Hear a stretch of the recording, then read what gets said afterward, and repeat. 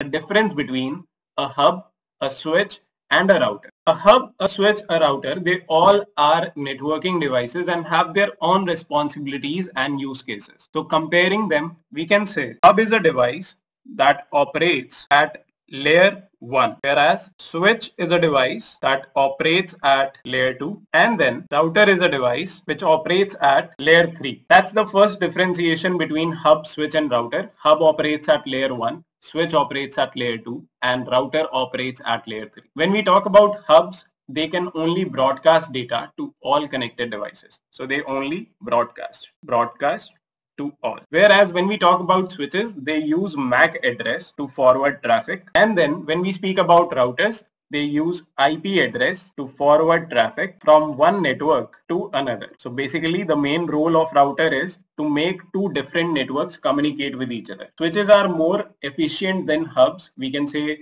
switches can be used as an alternative to hubs, as they have the ability of not just broadcasting but also unicasting and multicasting. So they do play the role of hub very well. And being a smart device, they also minimizes the bandwidth utilization. And routers are the devices which enable communication between different networks. So these are a few of the differences that we have between hub, switch, and router.